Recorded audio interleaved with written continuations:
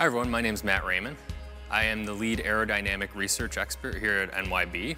I have PE in mechanical engineering, and today I'm going to answer one of the most common questions about centrifugal fans and blowers, and that is, how does a backward inclined fan behave when it's operated in the rotation opposite of its intended design?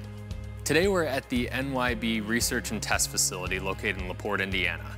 This is an AMCA 210 accredited lab, AMCA being the Air Movement and Controls Association International. And AMCA defines rotation as viewed from the drive side, and it is in the direction in which the volute expands. For our demonstration today, we're going to look at a size 33 ACF, which is an NYB airfoil bladed fan. And this is mounted on a figure 12 test chamber, which is a forced draft outlet test. Let's start our test by running the fan in its correct design rotation clockwise.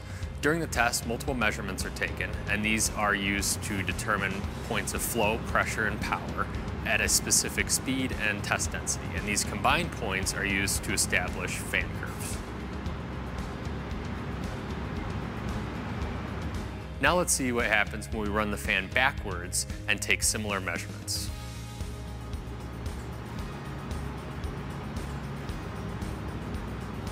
Once we have both curves established, we can compare them and see that the fan operating in reverse has a reduction in flow, pressure, and power. Even though the rotation of the fan is now reversed, as you can see from the streamers on the outlet of the fan, the direction of flow from inlet to outlet is still maintained. In summary, a fan operating in the opposite rotation of the intended design will still move air in the expected path from inlet to outlet, albeit a reduced flow, pressure, and power consumption when compared to the fan operating in the correct rotation.